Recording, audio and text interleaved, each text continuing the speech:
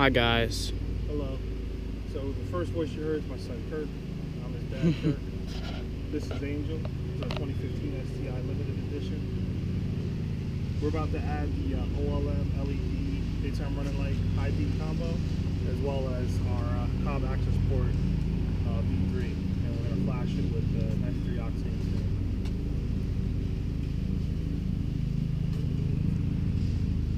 The first thing we need to do is we need to get this air intake plenum out of the way, and we're going to take this windshield washer filler out of the way. Start with the plenum. I already propped up these screws and these fasteners in advance because I'd never taken these off before and I didn't want to struggle with them.